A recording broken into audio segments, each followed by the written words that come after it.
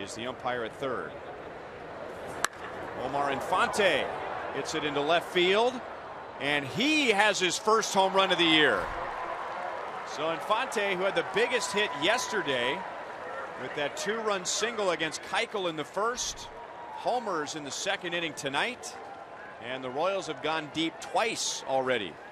It only took him 336 at-bats to do it since last year, but I didn't see it on contact. I heard it.